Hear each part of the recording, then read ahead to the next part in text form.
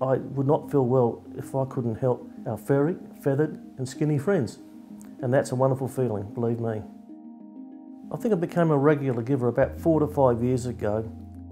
Well, monthly support works for me, being a former salaried worker, but supporting on a regular basis, you don't need much. A modest amount will help because at crucial times of the year, winter and summer, animals come in large numbers to the RSPCA and they need those extra funds.